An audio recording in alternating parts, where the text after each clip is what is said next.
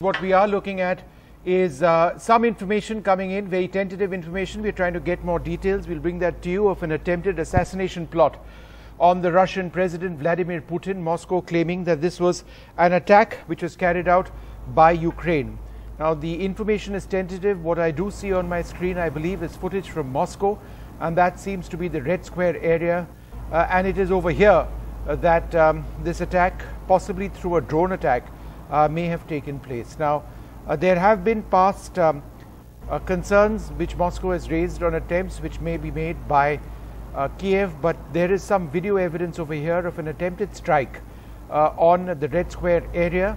That's very much at the heart of Moscow. That's what I can see right now. I'm trying to get more information with AFP, with Al Jazeera now saying that Russia has accused Ukraine of attempting an overnight drone attack on the Kremlin with the aim of killing President Vladimir Putin.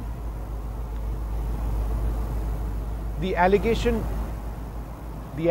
has been made by the Kremlin and reported by several Russian news agencies.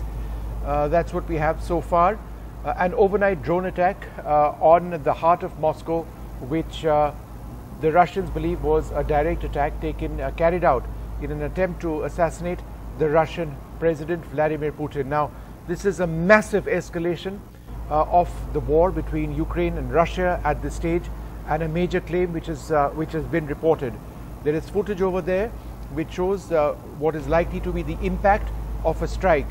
Now, the consequences of this we do not know, but it is the Kremlin saying that that this has taken place and that Vladimir Putin, the Russian president, has not been affected in this drone attack. So that's what we are getting at this stage. We'll continue to track the story very, very closely, but I think in terms of the overall context of what the situation is, more than a year after this war started, and this massive escalation which has taken place. Now, it's not the first time that the Ukrainians have struck within Russian territory. In fact, they've done that repeatedly. They've done that in territory captured by Russia earlier on in 2014, for example, the Crimea. They continue to do that in eastern parts of Ukraine as well, again territory which was captured by Russia in 2014.